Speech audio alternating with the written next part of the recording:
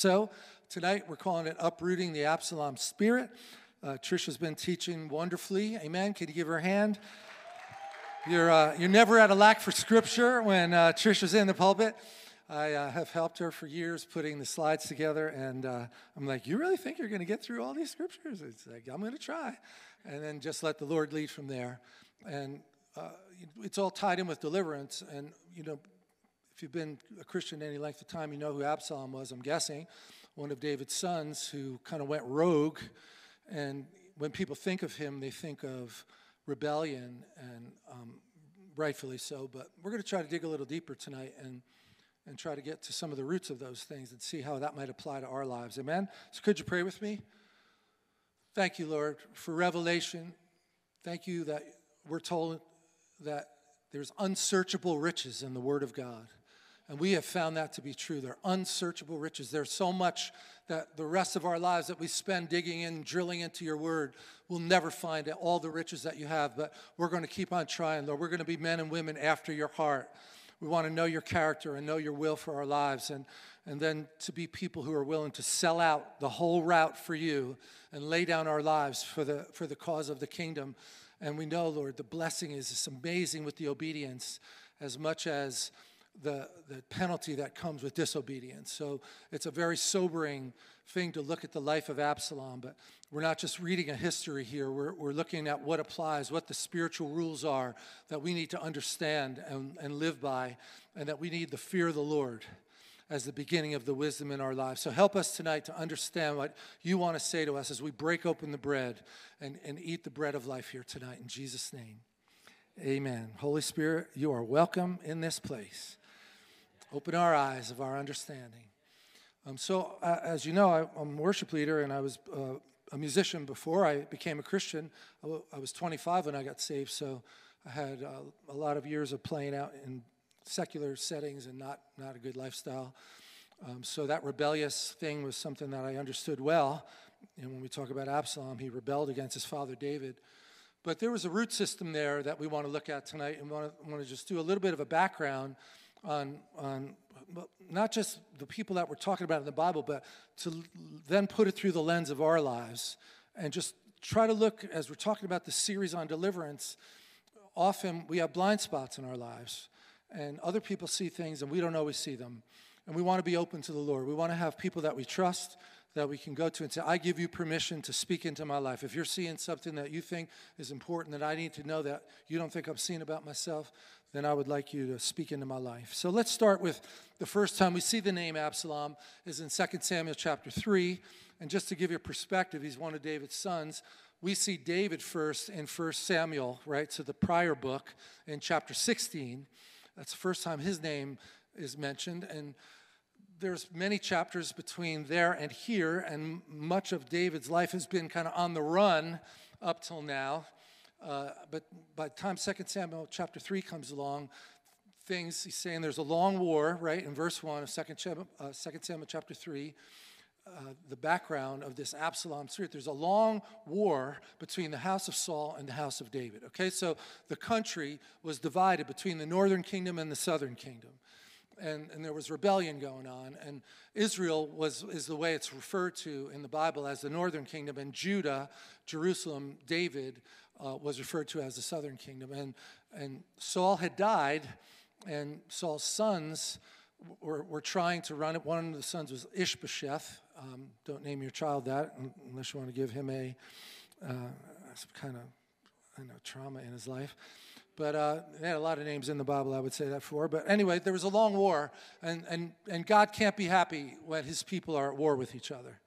All right, Selah, right? Like Selah, even Christians are upset with each other about different stances that we've taken on vaccine and COVID and all these other political issues that we all face. And that's exactly, pretty fast on your feet, Carolyn.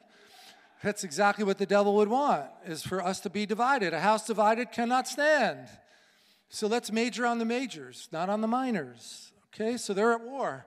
And it says, but David grew stronger and stronger, and the house of Saul grew weaker and weaker. Now, I just want to throw out something here to you, because it was pretty obvious to everybody but Saul that David was the rightful leader of the country.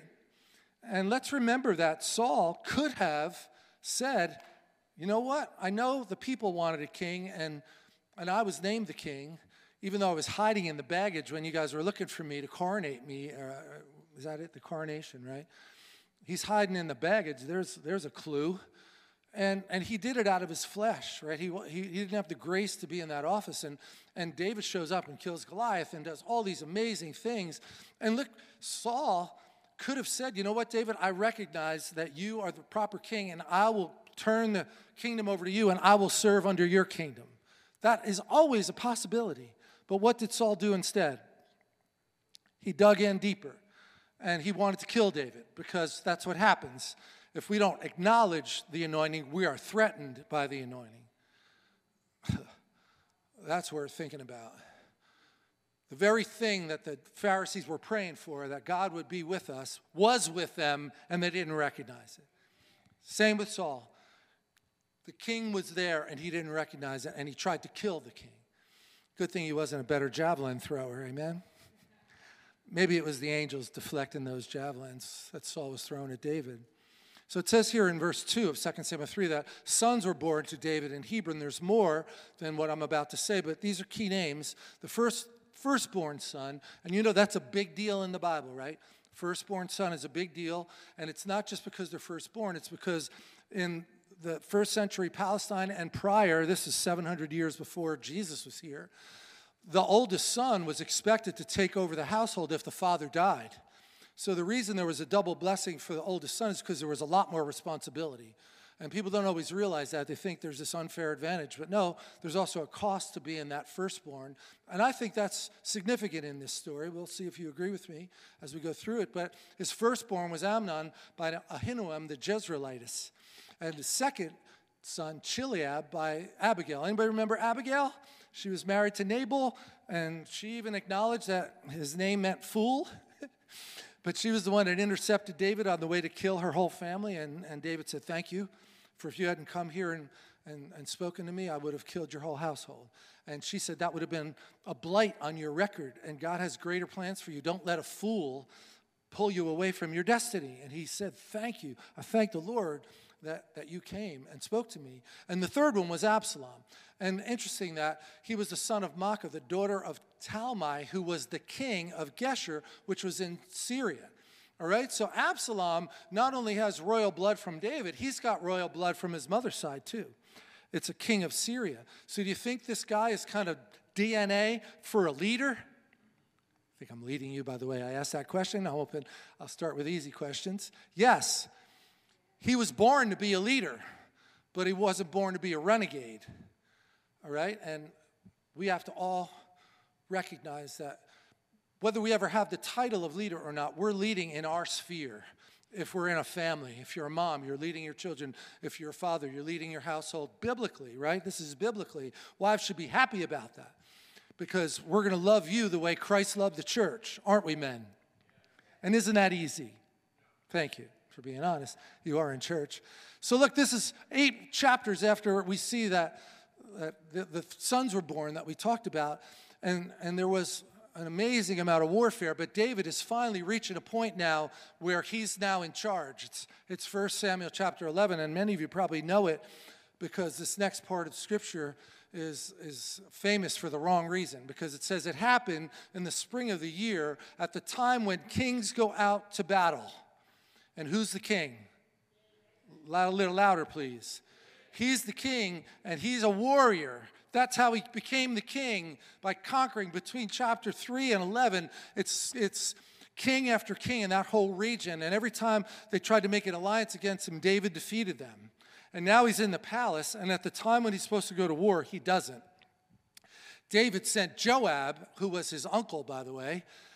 That may come into play in this story as well as we talk about it. But his servants with him, and they destroyed the people of Ammon and besieged Rabbah, but David remained at Jerusalem. Not a good place for a leader to be. I just want to give another little pause here because you remember that Samuel was told to go to the house of Jesse because when God realized Saul wasn't going to get the job done, he wanted to anoint one of Jesse's sons. Remember? And Samuel shows up at Jesse's house and he wants to see his sons. And Samuel's not hearing anything from the Lord. He's like, is this all your sons? And what did he say? Oh, that's right, there's one more. Doesn't that seem strange? That you're told to have all your sons here and you didn't invite David to come? Like maybe you got a little chip on your shoulder toward David because maybe he's an illegitimate child. Maybe he was from a different mom. Like we don't know all of this, and I don't have time to go into it, but it's important to think that there might have been a seed of illegitimacy in the line of David, in his bloodline, and he might have been rejected by his brothers, which reminds you of Joseph too, right? Because now, at the time when he's supposed to step out and be the leader, he doesn't. Maybe, like Danny Silk says, there's a toolbox deficiency because he was rejected so much.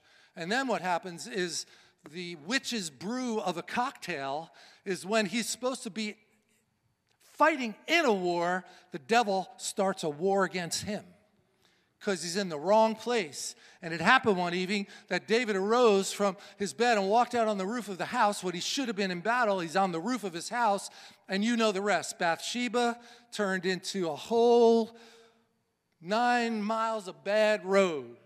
Wreckage in David's life because he decides when he finds out she's pregnant to have her husband killed. One of his men in his army who refuses to go home and lay with his wife because he's such a noble man in the army. He's like, are you kidding me? You want me to go to my house when my men are out in the field? I should be with my men. What did you even call me home for? And by the way, he probably said, you should be out there with us. You're the leader here. Gets him drunk, and he still won't go home. And you might remember Psalm 51, which is the Psalm of repentance for the sin with Bathsheba. But sin has consequences, right? And God is not happy, obviously not happy with the idea that he fell into sin with Bathsheba, but the murder of Uriah is what's specifically mentioned here in chapter 12, the next chapter. This is God speaking to David. Now the sword shall never depart from your house. That's not a compliment. That doesn't mean you are the brave warrior. There's going to be contention in your household because you have despised me and have taken the wife of Uriah the Hittite to be your wife. Thus says the Lord, behold, I will raise up adversity against you from your own house. And I will take your wives before your eyes and give them to your neighbor, and he shall lie with your wives in the sight of the sun. And I didn't go into all of it, but that's pretty serious right there. That's just a few verses. Right now, I just want to be careful that as you're thinking through this story, that you think Absalom had no choice because God said all these terrible things were going to happen and Absalom's just a pawn in the game. No, that's not how this works, okay? Don't use that as a cop-out in your own life and say, well, I didn't want to hit her, but she made me, right? No. We still have the rule over our temple. And it's a temple of the Holy Spirit, okay? So God is not happy with David. He's still considered a man after God's own heart. He's still the king, but he has a major mark on his record. And it says, you did it secretly, but I will do this thing before all Israel and before the sun. Then, chapter 13, we find out the firstborn son, Amnon, has a scheme to rape his sister. And I'm sorry for using that word. I know it's a strong word, but that's what he did. And it's his half-sister.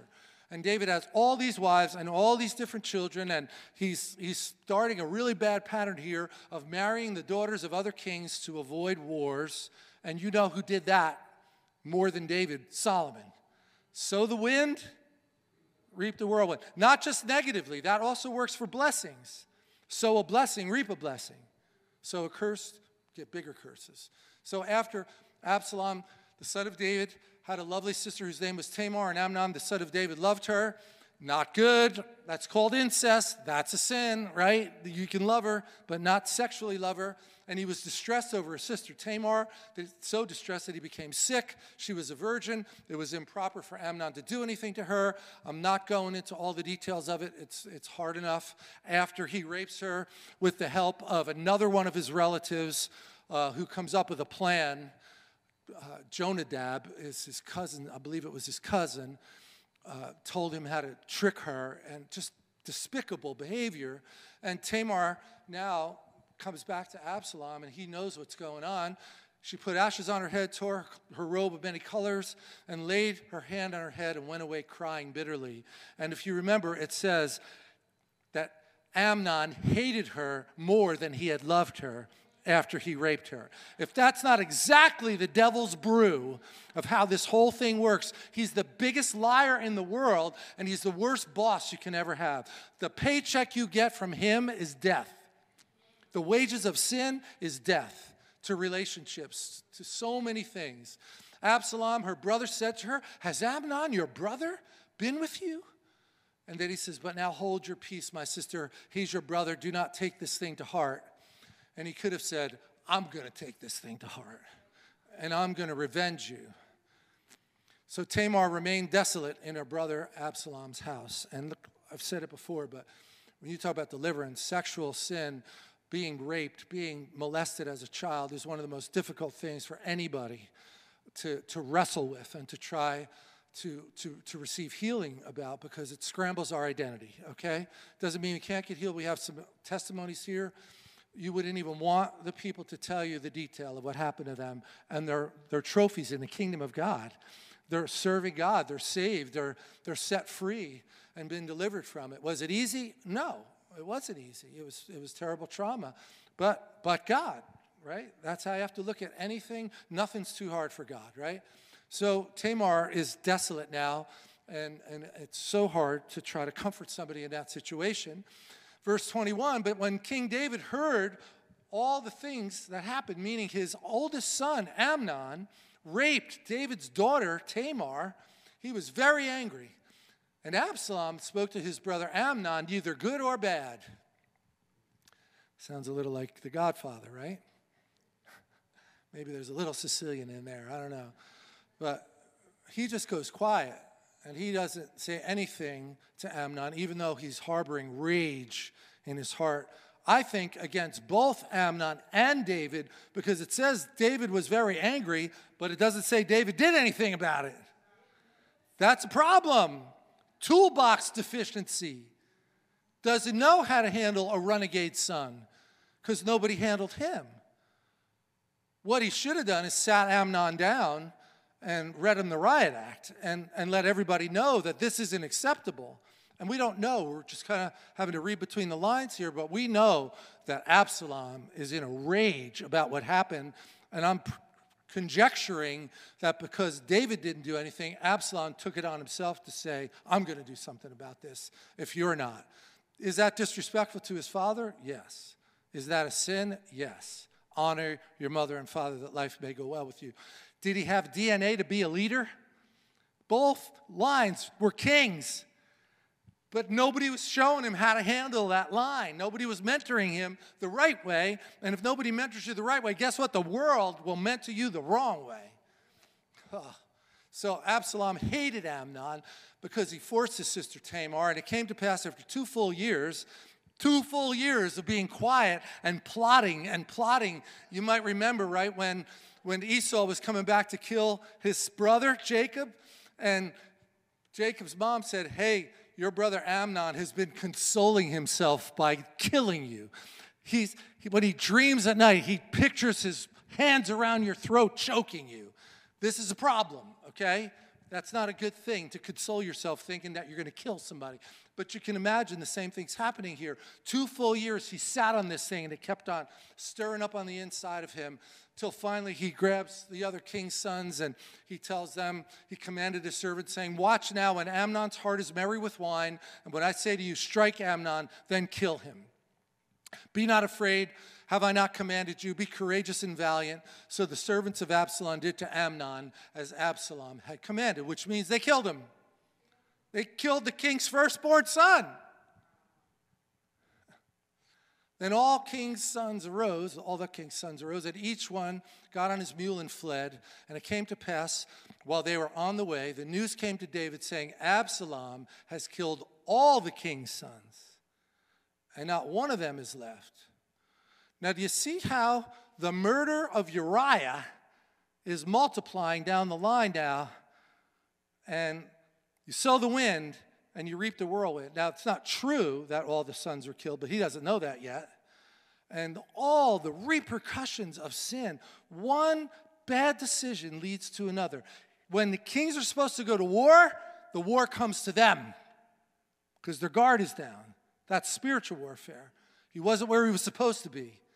Maybe because he had his own identity crisis and he didn't know how to handle the leadership. He fought so hard to get it, and then he got there and he didn't know what to do. So at the time they're supposed to be fighting, he stays home. And the devil finds that weak spot. See how it works?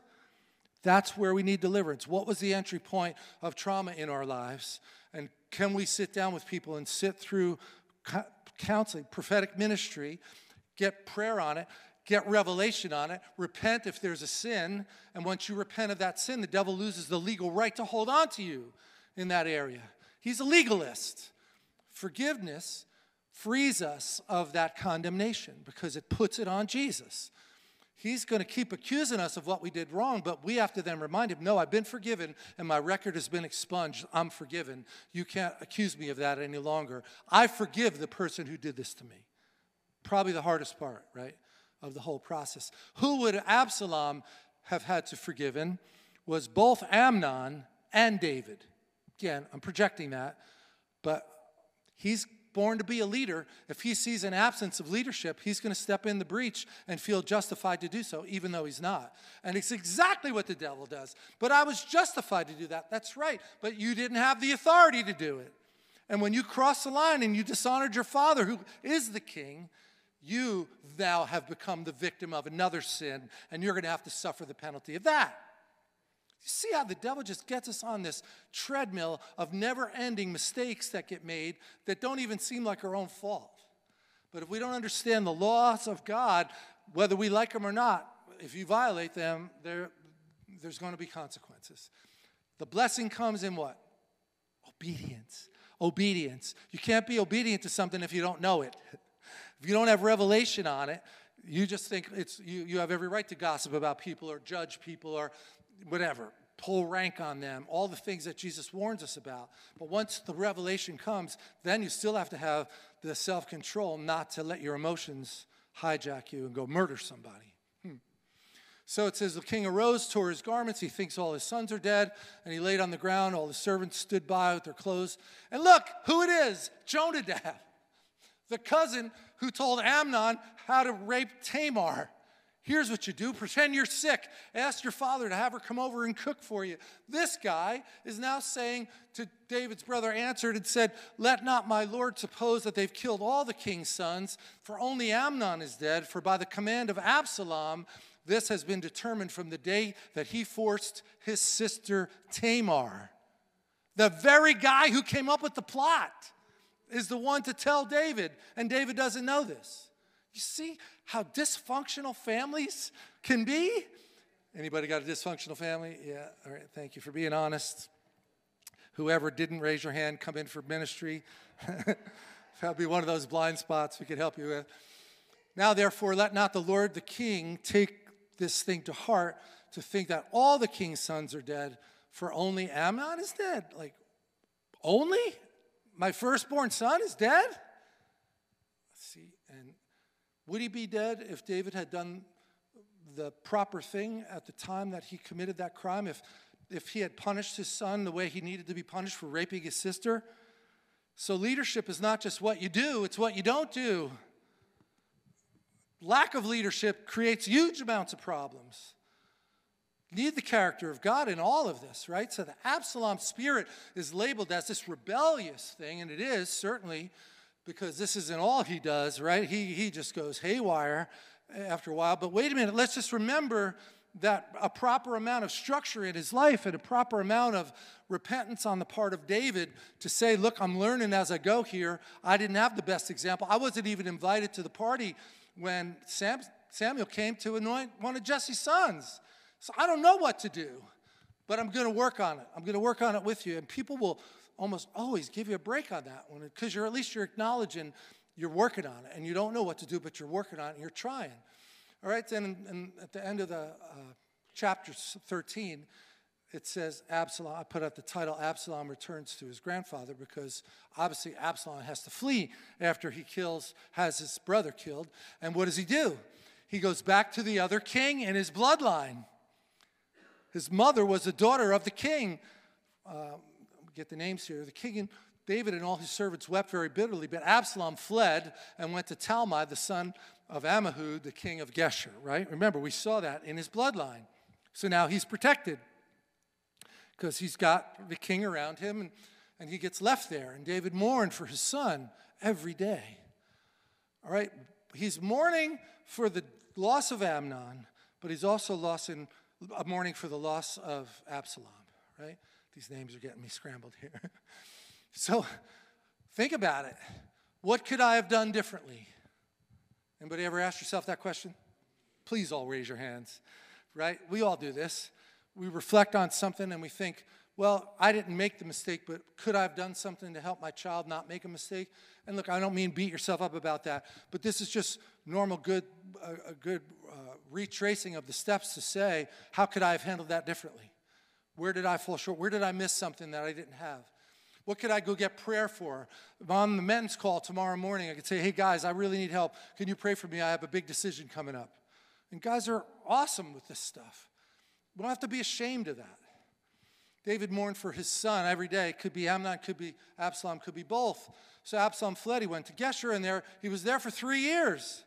And King David longed to go to Absalom, for he had been comforted concerning the death of Amnon. So meaning he grieved the loss of his son. And Amnon did do a horrible thing, rape Tamar, right? There's consequences to that kind of behavior. And now David wants to do a reset with Absalom, but he doesn't know what to do. So Joab, remember I mentioned him, the uncle who's the general in the army, he cuts a deal, we would say today. He calls up this wise woman of Tekoa, and he says, I want you to pretend that I won't go into all the details of the story, but she basically talks about injustice that was being done, and she comes to David completely play acting, but she convinces David that she's telling the truth, and David says, justice will be done. You will be revenged for your son. All right? Is that a good enough summary? Those of you that know what I'm talking about? She said, really? So you're going to give me justice for my son? Then why then have you schemed such a thing against the people of God? What do you think she's talking about? Shout it out, please. Help me out. His son. You didn't forgive your son and bring him back. You have banished your son. How long is this going to go on? It's brilliant language here, right? The king speaks the things as one who is guilty. You're not bringing justice. And you said you'd bring my son back, but you're not bringing your own son back. See, Joab's a tricky guy. That's David's uncle. In that the king does not bring his banished one home again. That's called forgiving people. We banish them. He's not bringing his banished one home again. For surely we all will die, right? We become like water spilled on the ground, which cannot be gathered up again. Think of that picture, okay? You remember the song, The Living Years? Anybody remember that song? It's too late when they die to admit that we don't see eye to eye, so say it loud, say it clear, tell them you love them while they're here. Sounds like a Christian song. Don't wait till they die and then you don't have a chance to reconcile. It's exactly what she's saying. Time is like water that spills into sand and you can't pull it back up again. And every year that goes by where that banished one is not getting healed, it's harder and harder to repair that breach. And Jesus said, we've all been given the ministry, Paul said it, quoting the Lord, we've all been given the ministry of reconciliation. So Joab took a chance. This woman lies. David could have been in a bad mood that day and had her head chopped off, right? But no. God devises means so that the banished ones are not expelled. Powerful. And he didn't kill the wise woman of Tekoa. So verse 18 in 2 Samuel 14, it says, the king answered and said to the woman, don't hide from me anything that I ask you. And the woman said, go ahead, let the king speak. Is the hand of Joab with you in all this? He figured out what happened. Joab tricked him by sending this woman. And the king said, all right, I've granted this thing. Go therefore and bring back the young man Absalom. Good, right? When you think that would be a good outcome that God would want. And Joab arose, went to Geshur, brought Absalom back to Jerusalem. And the king said, let him return to his own house, but don't let him see my face. So Absalom returned to his own house, but did not see the king's face. So you see, it's another toolbox deficiency. It's not knowing how to reconcile the conflict that's here. I see some looks going on down there. Everybody's thinking of something right now, right? And it's not easy to deal with conflict, but it's much worse not to deal with it. Which pain do you want to choose? All right? So do you see how Absalom's rebellion is kind of being fed a little bit here? Like, so you banished me for 3. If you had just taken care of Amnon, you could hear how his brain would be going, right? If you had dealt with it, I wouldn't have had to do it, but you didn't, so I did take care of it. That's wrong, but you can understand it. And now all of a sudden you finally bring me back, but I'm still banished. I still can't see the king. I don't have an identity and a place. I haven't been forgiven. So what does he do? Now in all Israel there was no one who was praised as much as Absalom for his good looks. From the sole of his foot to the crown of his head, there was no blemish on him. Is that a good thing or a bad thing? Probably not the best thing, knowing that we got this rebellious spirit thing going on, right? And all the more, you have to steward that gift that's in this child as the father, right? When they're being raised. To Absalom were born 3 sons and 1 daughter whose name was? Wonder where that came from. Named after his sister. He's still holding this thing, right? He's still feeling her pain. Nothing wrong with that. So he names his daughter after his sister to honor the sister who's been dishonored. So he's firing on a lot of good cylinders here, but that's not what matters. He's got to face the punishment of the sin of dishonoring his father, even though the father really, you could argue, wasn't being very honorable. And can anybody relate? Anybody here a father who hasn't always been honorable to your kids or mother?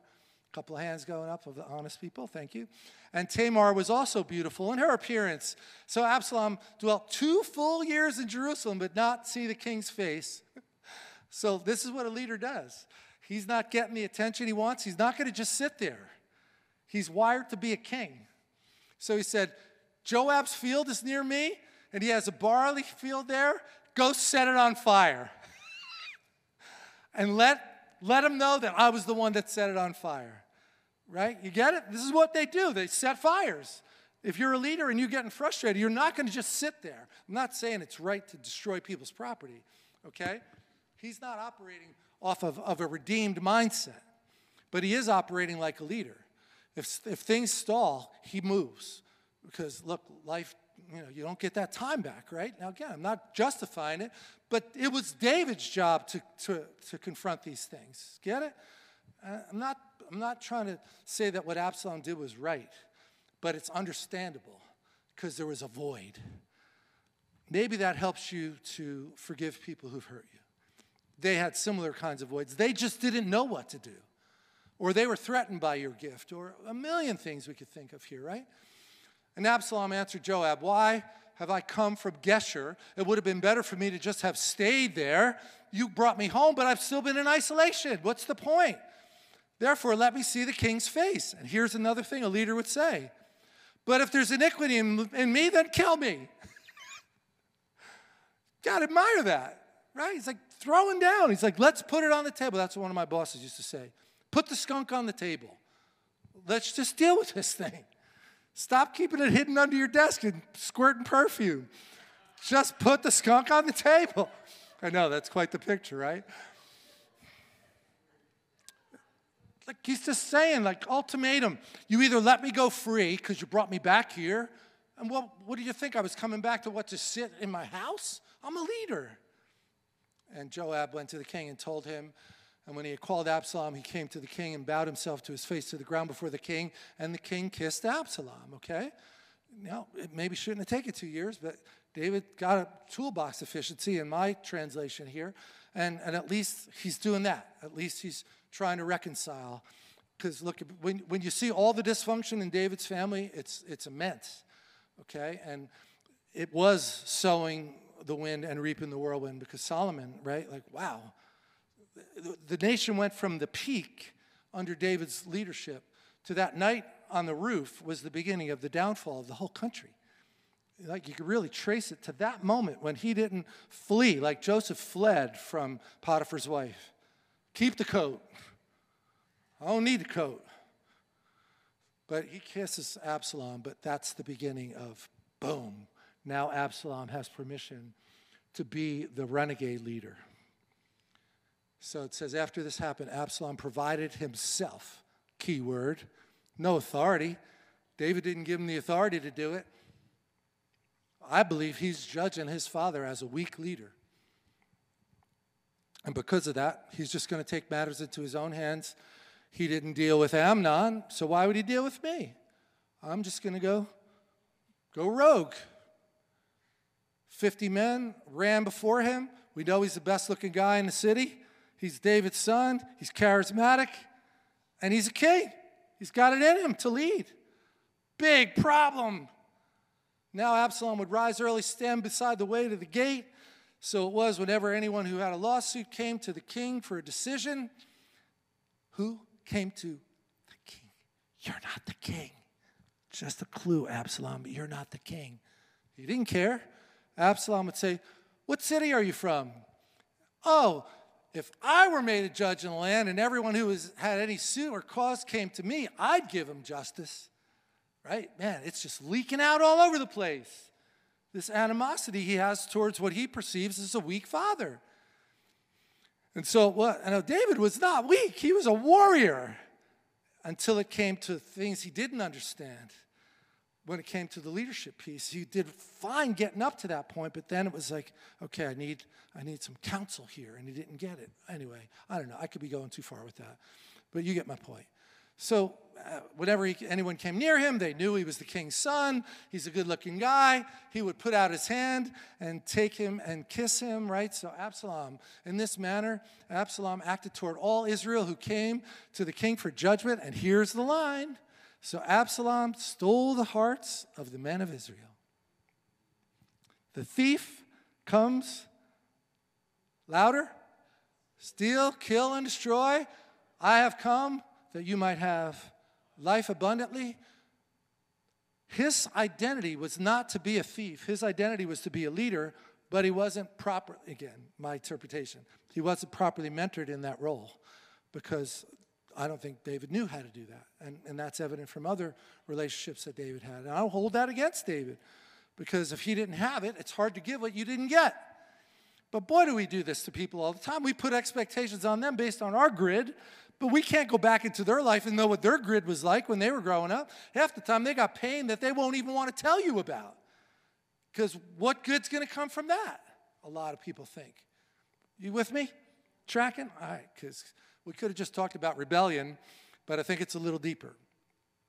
So it came to pass, I don't know if you ever saw this, 40 years.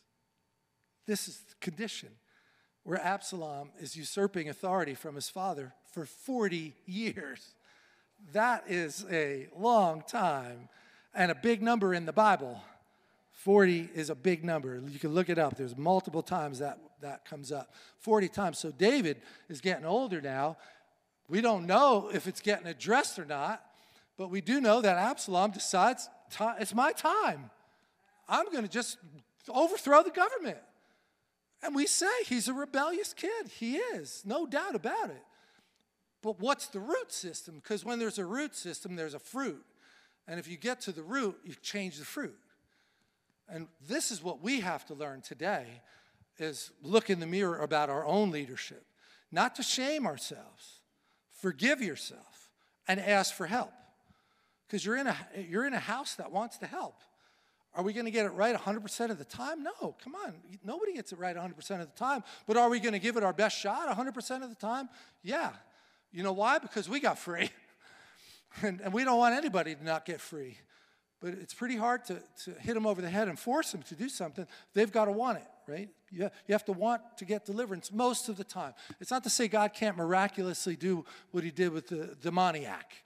It sure didn't look like the demoniac wanted to get delivered, right? But look, God can do anything, but it sure helps if we're working with people that they recognize there's a problem and they want to deal with it. Amen? Okay, that's what I'll leave on that. 40 years, Absalom said to the king, please let me go to Hebron and pay the vow. He's totally making this up. What does that remind you of in David's life? Bathsheba gets pregnant. He talks to one of his officers. Put Uriah on the front of the line and then pull back. And when they kill him, tell everybody that he died in battle. Remember Jacob? He was the deceiver, and he got deceived by Laban. You know your Bible, right? You paying attention, Easter? I don't want to call you out. Wait, go ahead.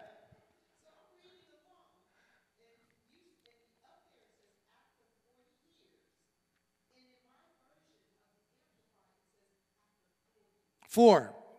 So it might be an interpretation mistake. There's a disagreement. Yeah. Let's say 4. It's still a long time. You know, this kid got upset after 2 years. Yeah, I probably should have done a little more homework and said there's a debate about 4 or 40. Fair point. But look, that's still a long time to be waiting for somebody to take action as a leader when you're wired. So I was kind of hoping it wasn't 40, to be honest, because that seems like a really long time. I mean, David's an old man by then. The bigger point is there's a repeating of a process here. David lied, and now David's being lied to. So Absalom comes and says, hey, please let me go to Hebron and pay the vow which I made to the Lord. For your servant took a vow while I dwelt at Geshur. This is a complete fabrication, right? And if the Lord indeed brings me back to Jerusalem, then I'll serve the Lord. Absalom sent spies through the land, tribes of Israel, saying, Absalom reigns in Hebron. That's the rebellion. That's the revolt, right? And I don't want to take all the time to go through all the chapters that come after this. All of 16, all of 17 are all about David having to leave in disgrace, people cursing him as he's leaving the town.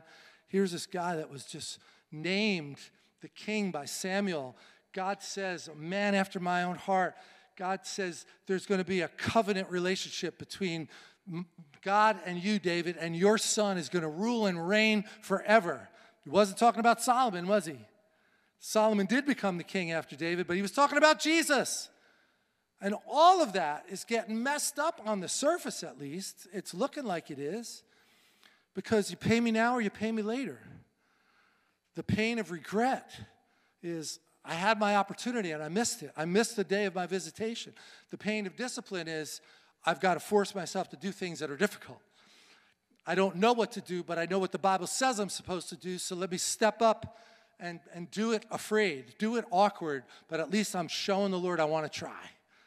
And boy, people will work with you and God will work with you. So he spreads the word through all of the nation that's been unified. David flees and Absalom takes Jerusalem. And again, I didn't want to go through all these individual verses and chapters. I'm trying to drill down and just give you the principles that we have seen over the years of doing this and teaching the Elijah House material and possessing your vessel and things that we refer to all the time. I could have given you a grid of the 40 chapters in the 4 books and all the different topics that are covered in all of that material that the Sanfords put together. And Bitterroot judgment would have been one of the things that would have been applicable here, all right? That Absalom made a Bitterroot judgment against David. We don't know if David made a Bitterroot judgment against his father Jesse for leaving him out in the field, for not including him in, for making him feel like he was rejected. But there's clearly fruit that would indicate there's got to be a root with all this dysfunction. Because even with Abigail, and even with all these wives that he kept taking, it was like it was filling a need that God meant to say, you can only fill that need with your relationship with me. These things fade, right? And that's the woman that met Jesus at the well. She had 5 relationships, and now she's in the 6th one. Like, how many times did she have a wedding planner come? Like, how many photographers did she hire? I mean, you just feel so sorry. 5 times you got married and it's still not working, and now you're not even married to the guy. And Jesus, instead of going right to the sin when he meets her, he says, I got a different kind of water. You came to the well for water, but I've got a different kind of water. If you drink from the water I give you, you'll never be thirsty again. He wasn't just talking about water, right? He was saying, you're trying to quench your thirst for identity in your relationships with men. How's it working? But we do it. We do the same things over and over. Well, I married the wrong person, but I'll find the right one out there. Oh, really? Not if you don't deal with your stuff. You're just going to recreate that worse, because you sow the wind, you reap. I won't tell you to watch the movie, but there was a movie out called Fatal Attraction. Oh, boy. you got, like it's too foul to recommend from the pulpit, but like the storyline, what could happen?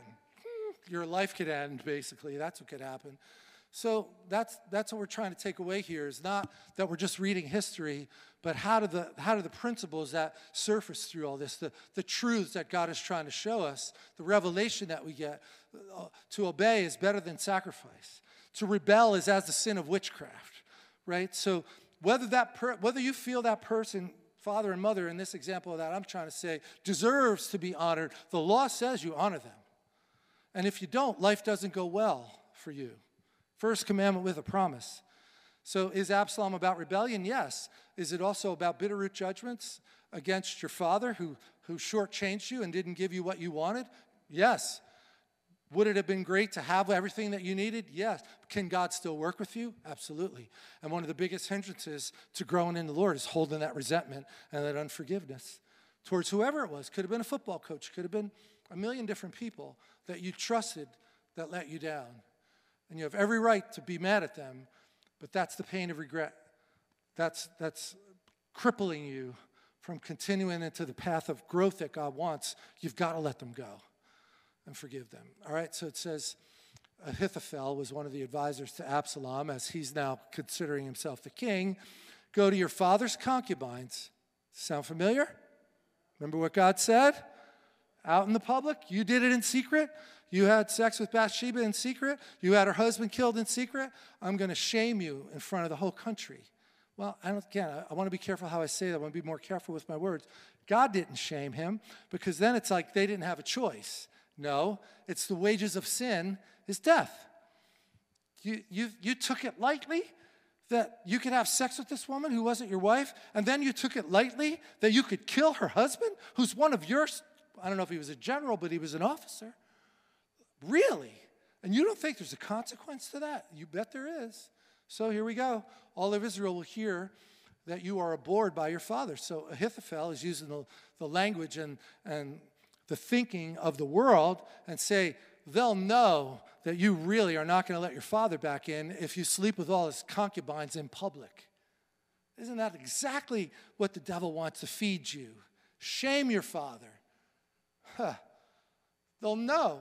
They'll hear that you are abhorred by your father because you shamed him openly. Then the hands of all who are with you will be strong. Meaning, we can really put we can give our tribute now to the new king, Absalom. So they pitched a tent for Absalom on the top of the house, and Absalom went into his father's concubine in the sight of the whole country. See, like the wages of sin, man, I'll tell you what. Count the cost. Count the costs before you make a decision. Fear of the Lord is the beginning of wisdom, right? If there's any doubt that there's anything, be careful. I'm not saying live in fear. Live in fear of the Lord. Don't come close to the line. Don't walk right up to the edge. Just say, no, I get one shot in this life, and I'm not giving the devil an easy shot to hit me in one of my weak areas. So I'm going to wrap it up, and then we can have time for prayer. But, there's been enough themes, I think, that you could see coming out of this, that we are the result of the facts in our life. And every single person has different facts. In our business that I work in, they call it a fact pattern. There's a certain amount of, every one of us is like a fingerprint. We all have our own fingerprint. We all have our own life. But then the grid of the Word of God lays over the top of all of the dysfunction of our life. And if we're willing to work through God's grid, He will get us to a place of wholeness. Because it says right in Luke 4, He opened up the scroll of Isaiah and He read, the Spirit of the Lord is upon me. He has anointed me to preach the good news, to set the captives free. Today, this scripture is fulfilled in your hearing. This is the acceptable year of the Lord, the day of the vengeance of our God. That meant Jubilee. The 50th year when all debts are forgiven. Jesus is Jubilee every day, not just the year. It's in you, the Spirit is in you, but all the baggage tries to control our GPS. You get free of the baggage, you get a new download, fresh software from the Lord, and now you're operating on a different algorithm. And now all of a sudden, the things I used to do, I don't do them anymore. Look what the Lord has done. He healed my body. He touched my mind. He saved me just in time. Remember? Man, I'm going to praise his name. I see the light. So the people went out into the field of battle against Israel, and the battle was in the woods of Ephraim, and the people of Israel were overthrown there before the servants of David. See, I'm all the way up to chapter 18. David is living in isolation, but all the people come to him that were loyal to him. And they say, you're the right king. We know who the right king is, and we want to fight for you, but we don't want you to even have to go into the battle. You could stay behind and strategize for us, but we'll go fight. I don't know if you remember all this. I didn't have time to go into all those verses. This is a rich portion of Scripture to study. Wrong chapter. It's not 18. Oh, Samuel. Okay, that's a mistake. I'll fire my editor. Guilty. Sorry. The people of Israel are overthrown there before the servants of David. So David's men win the battle. A great slaughter of 20,000 took place there that day. For the battle there was scattered over the face of the whole countryside, and the woods devoured more people that day than the sword devoured. Absalom rode on a mule. The mule went under the thick boughs of a great terebinth tree, and his head got caught in the terebinth tree. Right? Like, wow. And not the outcome that God would have wanted for Absalom. No way. This guy had a package of gifting. Right? Not the way he should have ended. And verse 9, and it should be 1 Samuel 18. 2 Samuel, 18. He was left hanging between heaven and earth. Like, I know this is specifically saying that that's a true thing, but isn't that often like how you feel? It's like dual meaning. And the mule that was under him went on, but he's stuck in the tray. Your sin will find you out. And you're hanging between heaven and earth. Oh, man, Lord, help us with revelation. I don't know, maybe just a couple of little themes here that I could tell you that have happened to people over the years. As deliverance has happened, as the counseling has happened, they come to us and they give us sometimes very consistent kind of themes. The first thing is, it's a really humbling experience, right? You have to recognize that, well, they even say it in AA. The first step is to recognize that you're not God and that you have to turn your life over to the power of someone else. But what we were born with, that spirit that we were born with, always thinks that that's everybody else's problem, but not mine.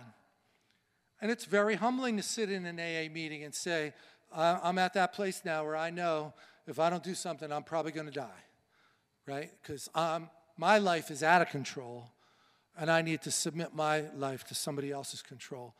That's because AA is a Christian program. It came all right from biblical principles, right? So that's one of the first things that people tell us is on the other side of the healing, they're much more humble because they recognize they had this huge blind spot, and they felt justified to take the position they were taking, but it was an unhealthy position. And God's revelation opened that up to them, and now that's gone. And then the other thing is they're much less judgmental of other people. Because you start to look in the mirror and say, wow, there was all that stuff going on, and I thought I was this, but the reality that God saw was this, and now I'm over here, and I'm not really exactly where I fully want to be, but I'm sure going in the right direction.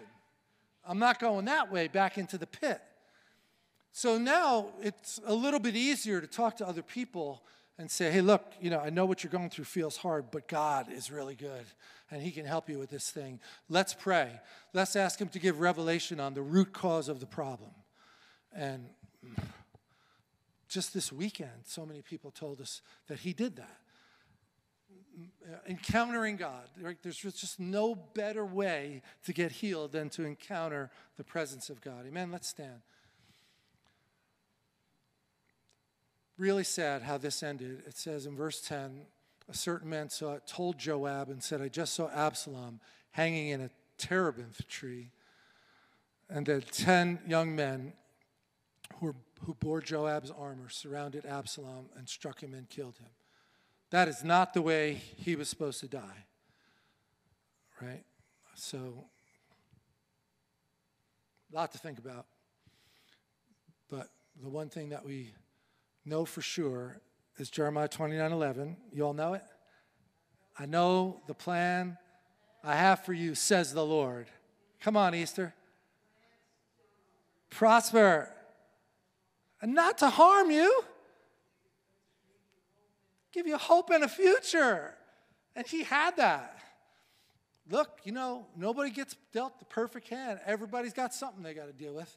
But that's the beauty of it, right? Because he makes all things work together for good to them that love the Lord and are called. Anybody here called according to his purpose? Is he working things together for good for you? Do you always know how he's going to do it? No. But we trust that he is. That's what it says in 2 Chronicles 20. When we don't know what to do, our eyes are on you. Right? Help us, Lord. So, Lord, I just thank you for your people that are here tonight. And we don't want to be rebellious people. We don't want to go rogue in different situations in our lives. So we ask you to open the eyes of our understanding, as we said when we started. And we pray, Father, we just pray that you would warn us. The Holy Spirit would be activated in us to warn us when we're starting to walk up to the edge of disobedience or a blind spot, that we surround ourselves with people who would hold us accountable so that we don't fall victim to the enemy's plots and schemes. We want to be aware of them, of his devices, and not give place to the enemy. Lord, we thank you for David. We thank you that he was a man of God. Yes, flawed, but a man after your own heart. You don't expect us to be perfect, but you expect us to be pursuing you. So we all, Lord, we reach out and say, we want to be in pursuit of you right now. Whatever that means for each one of us is going to be different. But we can all be men and women that are chasing after your heart. So as we get revelation, Lord, help us press in. Help us lean into what you show us and get healed of it and move on into the full identity of who you called us to be. In Jesus' name. Everybody said, amen. Love you all. Thank you for coming out.